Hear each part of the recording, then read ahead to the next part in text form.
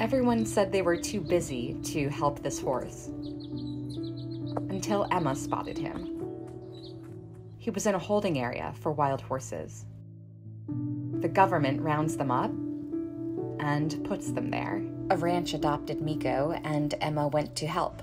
She tried to touch Miko, but he was so scared. She stood quietly, and he got a little curious. That's so cool.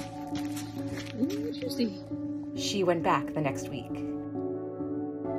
When he saw her, his ears perked up a bit.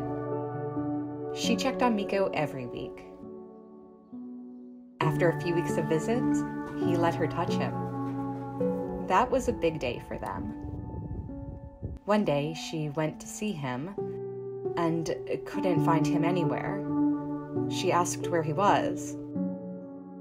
They sold him because it was too much work. Who knows where he went? Emma asked everyone around, but he was gone.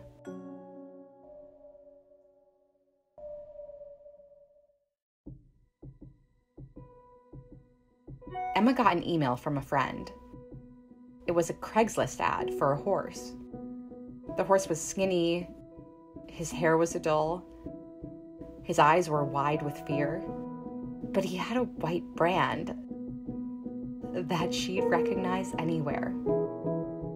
It was Miko.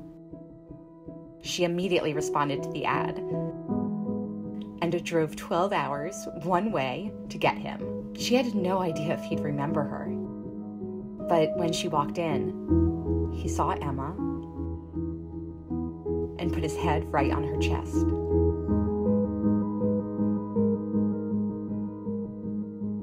She drove him to his new home with her.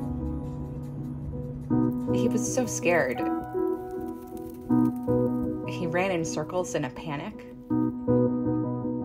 Touching him made him shake. Emma tried multiple trainers to help, but Miko acted out towards all of them. He was only okay with Emma, so she decided to train Miko herself.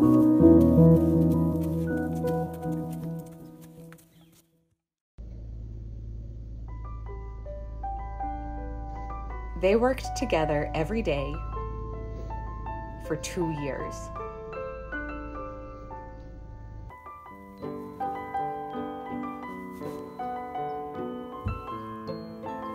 Until one day, Miko let her put on a saddle.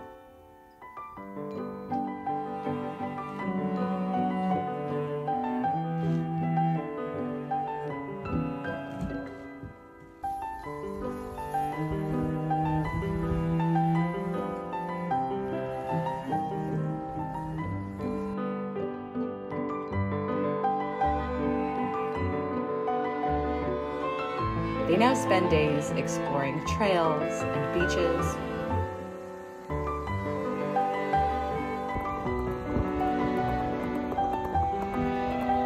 With Miko glued to her side. He's not attached to me. He's just walking right next to me like he would. We've never done this before. Yeah. Oh. Emma thought Miko would only trust her forever, but even that is starting to change. He's walking! He's walking!